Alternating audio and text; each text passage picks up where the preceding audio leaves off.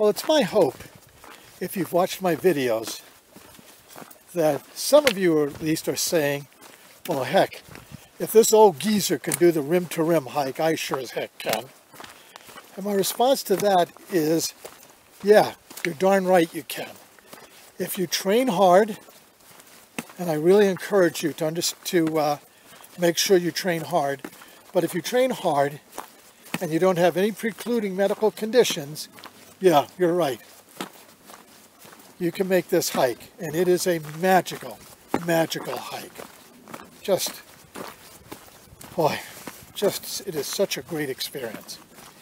So, if you're thinking about doing the hike, or you've already made the decision about doing the hike, you've got two critical decisions that you have to make right from the start.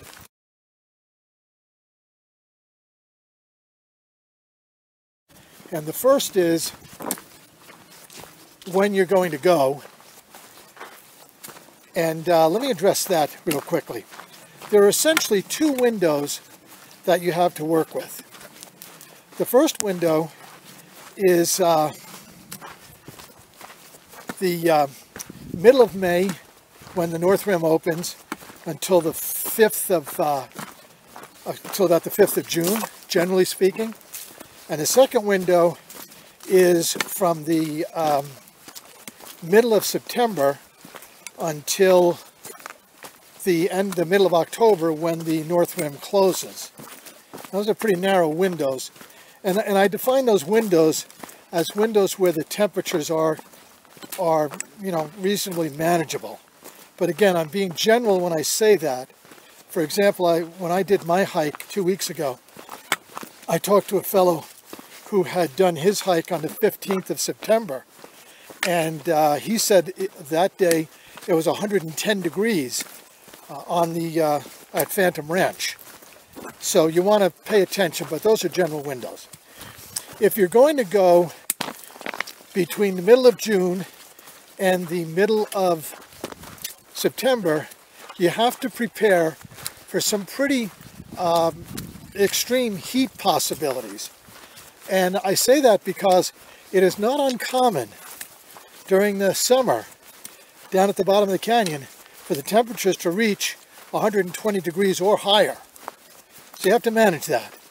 But I have two suggestions for your consideration, because frankly, even though you've got those two nice windows that I talked about, a lot of people just don't have the logistical capability to go during those windows, which means you're going to be hiking in June, July, or August. So let me make a couple of suggestions for your consideration if your plan is to go during those months. Because honestly, a lot of people do go in June, July, and August. Here's my first suggestion. And I know you're not going to like this, or at least many of you are not going to like this, but my first suggestion is this. Get to the trailhead at 2 a.m. I know that sounds early, but I'll explain to you my reasoning in just a second. Now, when we talk about trailheads, let me just cut to the chase on this. Unless you have some need to really challenge your body, the route that you want to take on the rim-to-rim hike is from the North Rim to the South Rim. Because as strenuous as the north to south route is, the south to north route is even worse. You actually have to climb roughly 2,000 feet higher on the south to north rim than you do north to south. And that, by the way, is the route that I took, north to south.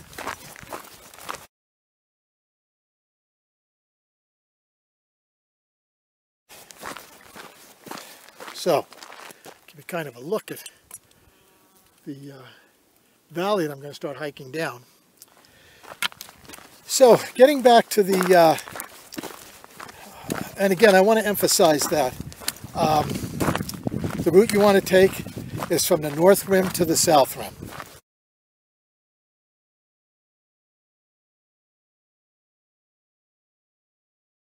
So, if you get on the North Rim at 2 a.m., it's going to take you about 6 hours to get from the North Rim down to the Cottonwood Canyon. I'm sorry, down to the Cottonwood Campground.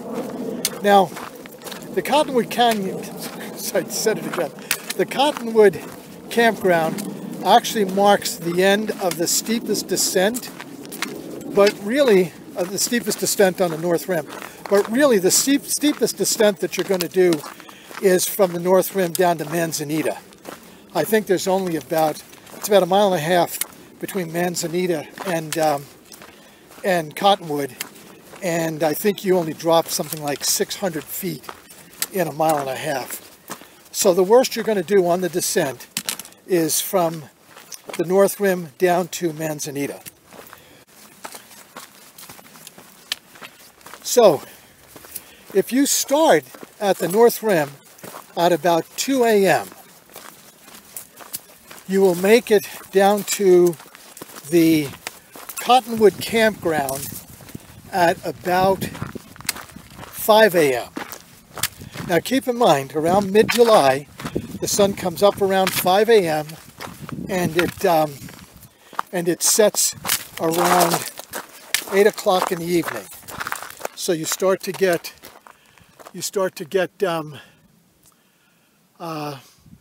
pre-dawn light at around 20 to 5, and you have about a half an hour of twilight after 8 p.m.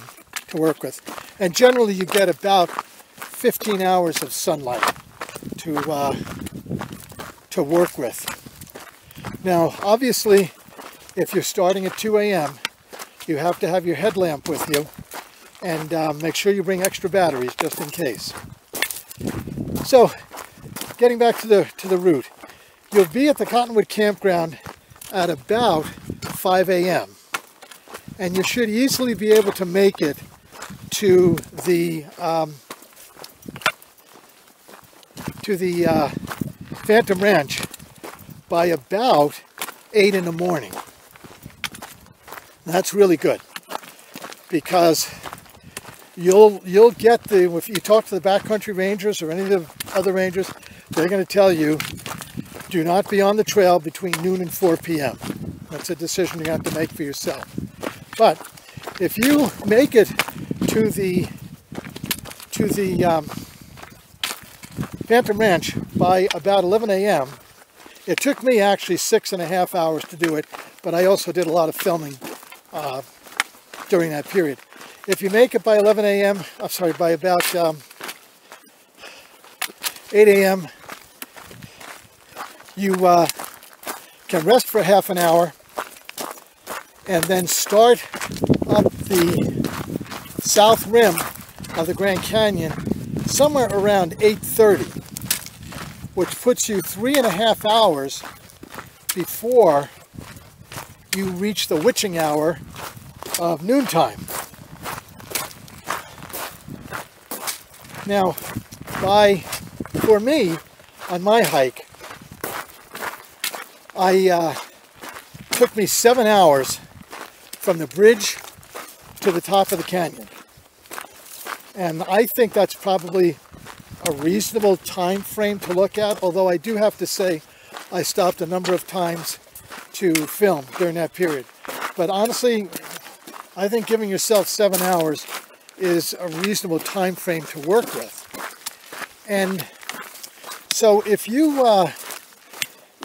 can cross the bridge by about 8:30 in the morning, and remember that's going to put you technically 3.5 hours after sunrise, then that should get you to the Indian Gardens campground probably somewhere around 10:30 in the morning. It's a little over 4 miles, generally, a little over 4 miles from their bridge over to the Indian Gardens campground. So that should get you there about 10:30 in the morning. And you can rest at the Indian Gardens. Let's assume that you get to the Indian Gardens campground at about 10:30. You can rest for half an hour. and then you can make a couple of decisions. The first decision you can make is whether or not you want to push through the unrecommended 12 to 4 time slot. And again, that's a decision you have to make for yourself. I will tell you that a lot of people get rescued off that trail. So that's a decision you have to make for yourself. But if you do that, it'll give you another hour up the trail before you get to noontime. And that will actually put you in position right around noontime to actually do the hardest part of the hike. And the hardest part of that hike is from Indian Gardens. It's about 5.5 miles from Indian Gardens up to the top. But it's probably worth considering that you're hiking from hotter temperatures at the bottom of the canyon to cooler temperatures at the top of the canyon. But remember, that term cooler is a relative term. If it's 120 degrees down at the Phantom Ranch, or predicted to be 120 degrees at the hottest in the Phantom Ranch, you may be hiking up the North Rim. It'll be cooler, but it'll still be close to 100. So those are some decisions you have to make. The other alternative that you can do, which is kind of fun, is that you can just take a siesta at the Indian Gardens campground. It's a nice place. A lot of trees, beautiful stream running through the area. You can lay down in the stream and soak your clothes. And by that, I'm not talking about your shoes and socks. Do not get your shoes and socks wet. It is a ticket to ferocious blisters. I say that again, do not get your shoes and socks wet in the stream. No matter what some people say, it is a ticket to ferocious blisters. So,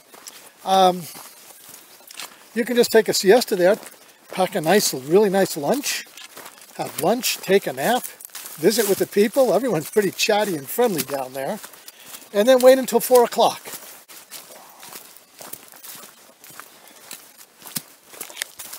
You're looking at about 5 miles at that point up to the top.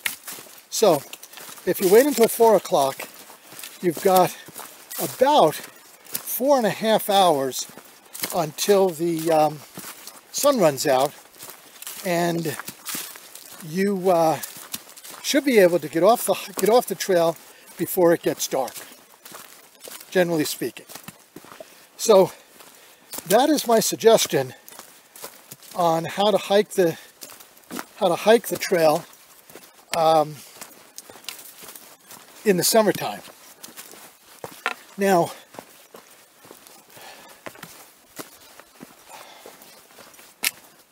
the one thing that I'm really going to encourage you to do, and this goes without saying, but there's a lot of water stops on that trail from North Rim to South Rim. And once you start getting into the heat of the day, soak your shirt, soak your hat, soak your hair, and do it at every water stop you can reach. It'll do a nice job of keeping you cooler. So anyway, that's my suggestion, but I want to tell you one other quick story. I was watching a video of a couple that were going to do the hike, and they were talking to a backcountry ranger, and they said to the ranger, what time would you recommend that we leave on this hike, because it was predicted to be 120 degrees the next day when they were going to do the hike. And that backcountry ranger told them to actually start the hike at midnight. So that may also be one of the things that you want to consider. Now here's the downside, and there's just no way around this. The downside is when you start in the dark, until you get your early dawn, pre-dawn light at about 4:45 in the morning, maybe 20 to 5 in the morning, until you get that, from 2 o'clock until 5 o'clock, you're going to be descending in darkness.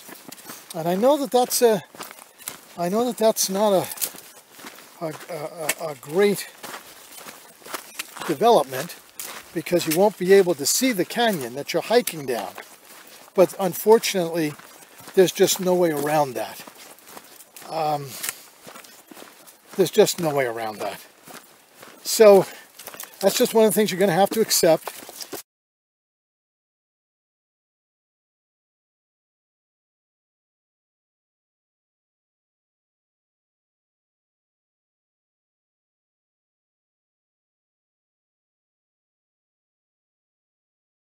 Now, one of the things you could do, which is really doable, is if you can get to the canyon the day before you do your hike, if you can get up to the North Rim the day before you do your hike, you can actually hike not a long distance down the North Rim Trail, North Kaibab Trail, and get to some nice overlooks. Now, personally, I wouldn't do that, and I only say that because I want to save everything I've got in my legs for the hike. But you can do that and get some nice photos and get some nice videos. But I would also say, too, that even though you can't get intimately acquainted with the canyon walls as you're going down the North Rim, there are some truly spectacular vistas that you can reach by car just by going to the North Rim. Beautiful vistas. And if you want, and you've got your car and you're going for a drive, there's a beautiful drive out to Imperial Point. You'll see the turnoff for that. And that will also give you some great opportunities to video and take pictures of the North Rim area. So anyway, folks, that is my recommendation on how to handle the hike if you're going to have to go in June, July, and August. It's still doable. But you want to really make sure you're paying attention to the temperatures that are predicted for the day that you're going to be going down into the canyon. You want to pay attention to what hours you're going to be going through the canyon, through the hottest part of the canyon. And you want to really give serious consideration to the 12 to 4 window that they talk about. Now, I have to tell you that when I did my hike, I got to Indian Gardens, boy, I think it was probably about 12:30, and I took a break from 12:30 until probably about 10 after 1. And then I just kept pushing on. Keep in mind that the day that I did my hike on the 20th of September, that the high down at the Phantom Ranch was predicted to be 100 degrees. And I was already on my way out of the Phantom Ranch by 11:15. So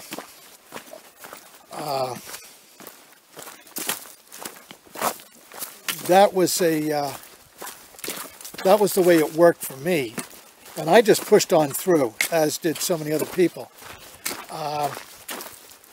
But I was pushing through, and it was expected to be about 80 degrees up on the top rim.